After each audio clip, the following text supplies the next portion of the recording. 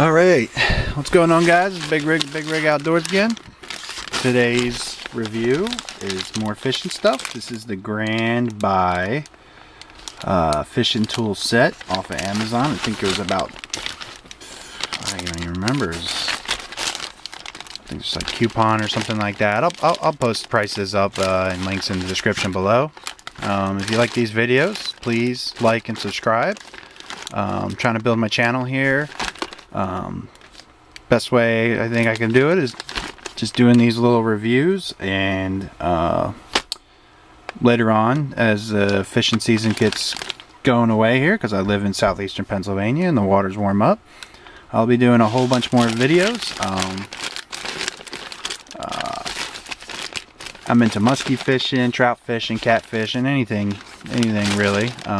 I also got a nice little jet boat that I built by hand, and that's will be coming up in a new video here. But let's get to this. So, package includes one digital fish weighing scale. Batteries are not included. Shocking. One fish hook remover, one plastic fish gripper, and one spring lanyard coil. Please note that the digital fish weighing scale is powered by 2 AAA batteries, of which I don't have any on hand right now, unless I do, which I don't. They're in the truck. Let's see.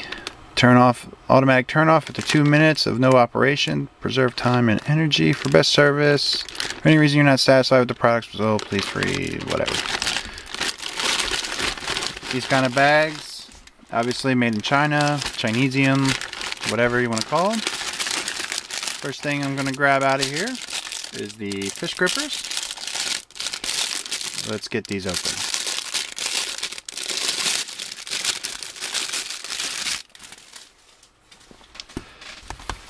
Alright, these come with a nice lanyard.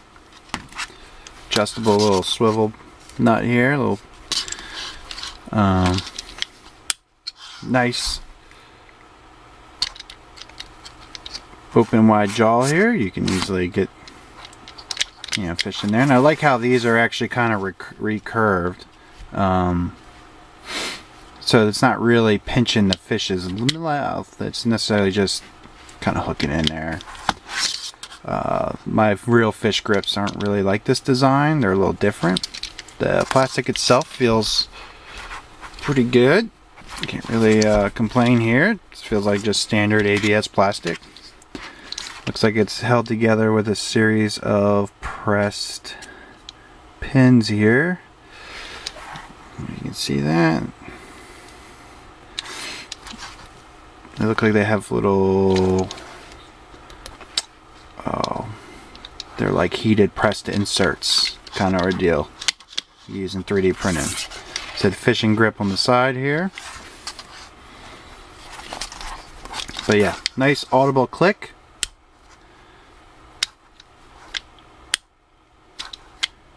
And this is pretty tight. I mean, I'm pulling pretty hard, and I can only get it open about 1/8 of an inch there. So that's not too bad. They're pretty light. They're a lot lighter than this, I think, the standard fish grips. I have a pair of them somewhere around here. Don't have a scale or any of that stuff ready on hand. I can tell you that right now that this feels a lot lighter, and it feels just as strong. Surprisingly, it feels good in the hand. It's nice ergonomic. I got pretty big hands. I'm 6'4". Pretty nice. Not too bad, considering I think I only paid $15 for this. I think. Up next is the fishing scale. I don't really have much hopes for this. It looks like it is definitely metric. Accuracy is claimed to be within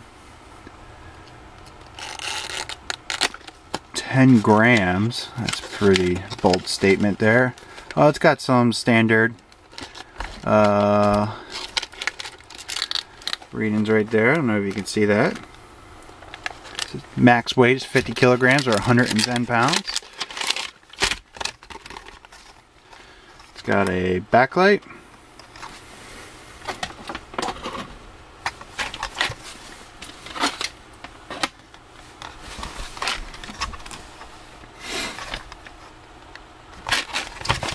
2 AAA batteries. I don't have any.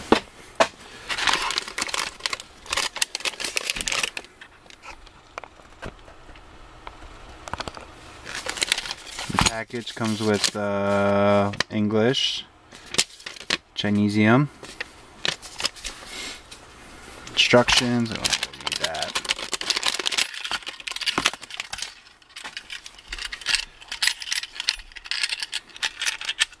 It looks like the handle here kind of tucks away, but not all the way. It's kind of, it is what it is. It kind of folds down and does all kinds of wonky stuff, so that's immediately a issue with me. I'm pretty sure I could tighten up these screws here on the side and everything would be okay. Let's see. It looks like the hook itself snaps in back there for storage, so that's how it should be stored. Pop that out, grab it like that, on off, tear, obviously. Oh, it looks like it does have a unit button, so you can switch it from metric to standard. Let's see. Oh, deviation here is going to be 0 to 10 kilograms will be within 5 grams. 10 to 50 kilograms will be within 10 grams. Kilograms into 10 grams. I don't know about that.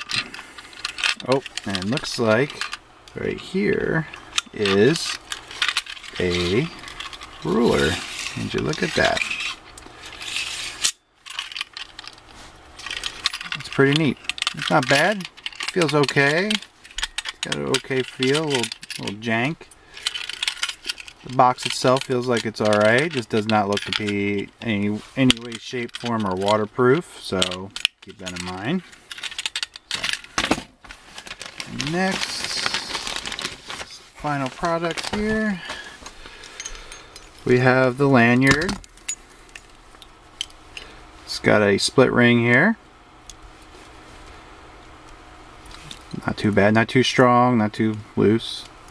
A little carabiner here, a little weak. Looks to be, stretches out about 18 inches or so, 24 inches. This is really the only reason why I really bought this kit, was I wanted these little de-hooker here. You know, it's got the little hook in here and go in there, and I like to catch and release a lot of my trout, so I'm hoping this can help me save a few of them, so I don't take them home. But this feels okay. This feels a little cheap and plasticky. Doesn't feel as good as this does.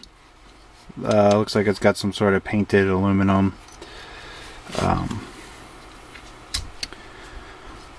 metal tube here. Feels pretty smooth. There's definitely a steel spring in there. Looks like there's a plastic insert there to try to help guide things. Sounds like she needs a little bit of 3-in-1. But I think I paid $15 for this whole kit. And you get yourself some fish grips, which you can't even buy for that price alone. You get this, a little lanyard, and you get a fishing scale. You know, that's not bad. That is not bad at all. All that for I think about 15-20 bucks. So I'll be using these over the season. You'll probably see them in my videos in this upcoming year. I'm going to try to be cranking up as many videos as possible. Good content, bunch of fishing, trout fishing. I'm going to try to keep the trout fishing stuff to a minimum. I do fly fishing. I do normal spinner fishing. I got some Tenkara rods. I do all kinds of stuff like that. I go out after natural trout or stock trout. It's all good. I do a little bit of everything. I just don't like to beat one topic too hard. I do a bunch of catfishing. I got a boat now, so all that is upcoming videos. Like to do some muskie fishing, river floats, the whole nine. Keep things interesting and exciting for you guys.